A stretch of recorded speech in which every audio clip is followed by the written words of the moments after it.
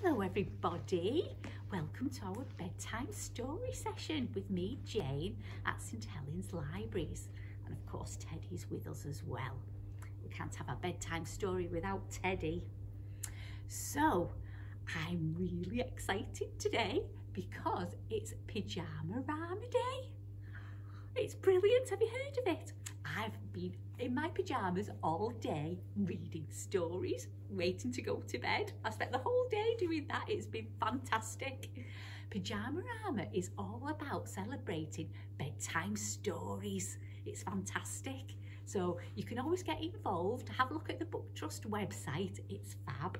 So we all love our bedtime stories. It's so important, isn't it, to have one before we go to bed, because it gets us all nice and relaxed and ready for bed. And don't forget, you can find out the tips on the Book Trust website, can't you?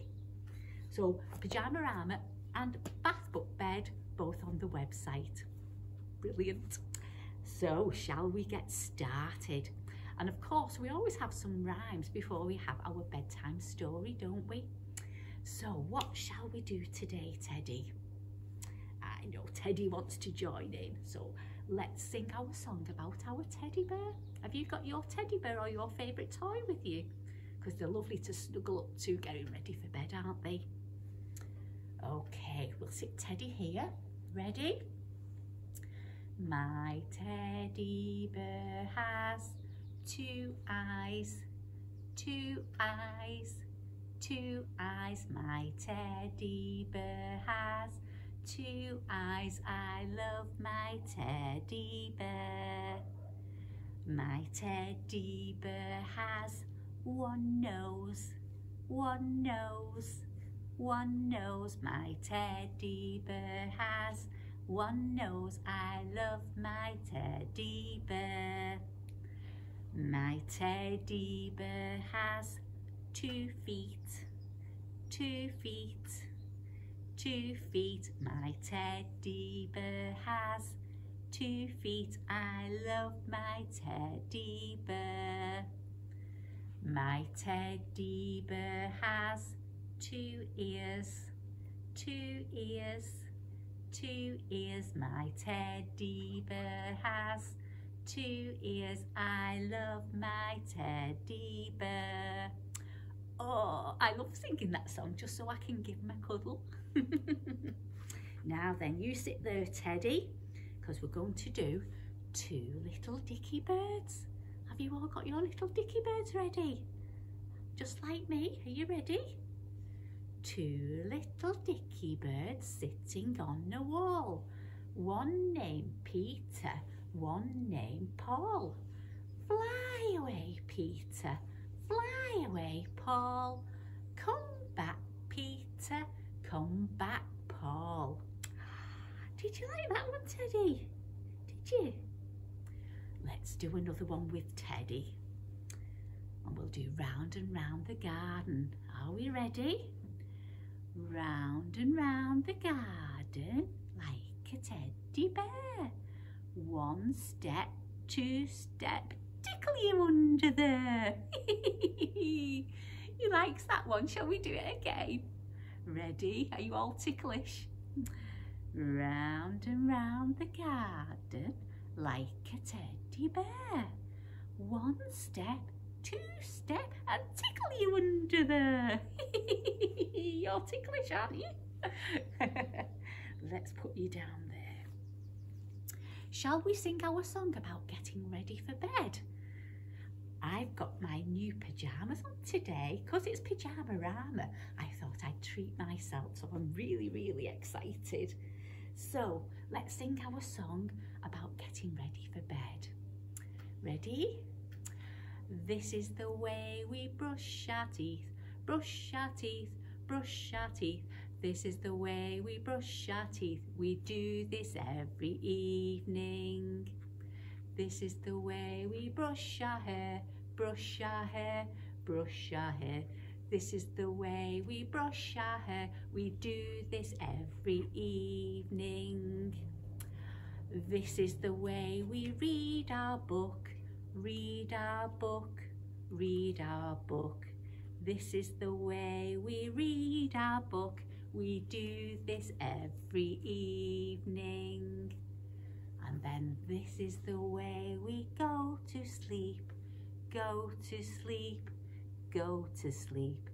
This is the way we go to sleep. We do this every evening. That was good, wasn't it? Telling us how to get ready for bed. Now then, we're all excited to have our story, aren't we? So what have we got today? We're going to read the story called Grobblechops. It's being read with kind permission from Elizabeth Laird and Jenny Lucander, with kind permission from Tiny Owl Press.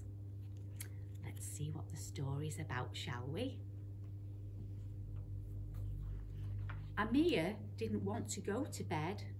"No," he shouted, "I won't. No."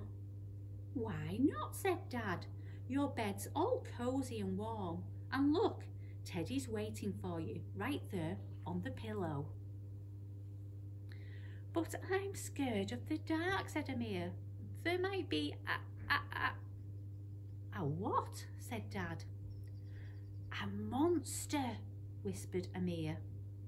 "He might come in the night and he might have huge teeth and growl like a lion.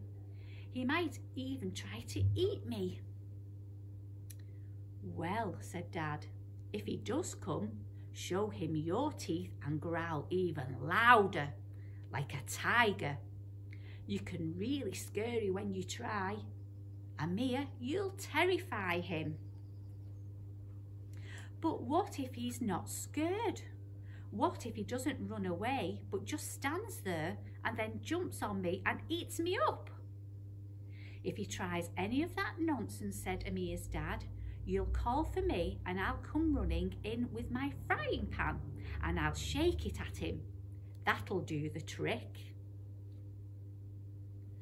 "But what if my monster's got a dad too?" said Amir. "And what if he shouts for him, and if he comes and his frying pan's bigger than yours and he eats you up while the little monster's eating me?" "In that case," said his dad, "we'll call for your mum and she'll come with her big umbrella and she'll flap it in the big monster's face and he'll be so scared he'll go down on his knees and beg for mercy." "But suppose the monster's dad isn't scared at all, and suppose he fights my mum and tries to eat her, while the monster's mum is trying to eat you?" "Oh, I don't think that would happen," said his dad. "Grown-ups, even grown-up monsters, like arguing more than fighting. Fighting's too tiring, especially in the evenings.